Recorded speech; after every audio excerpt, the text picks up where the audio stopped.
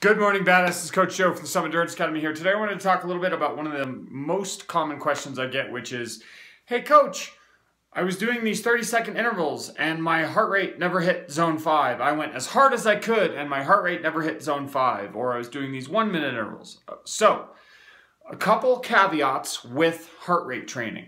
Number one is that heart rate takes time to respond to a workload.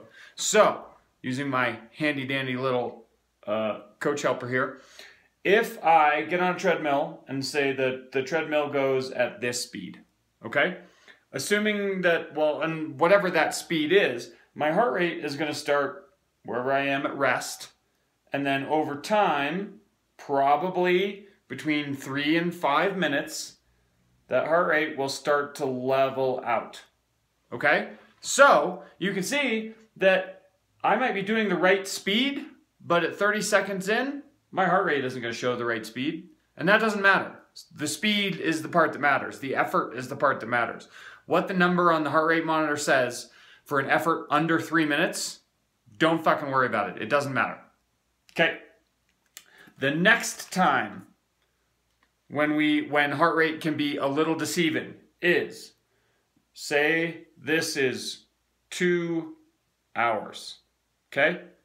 And say it's a hot day. This is what's called heart rate drift.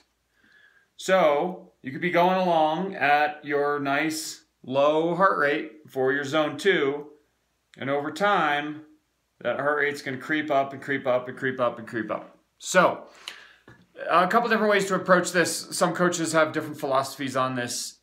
My opinion is that you let this happen.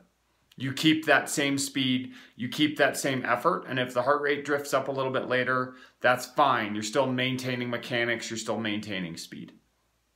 Okay, so 2 issues with heart rate monitors.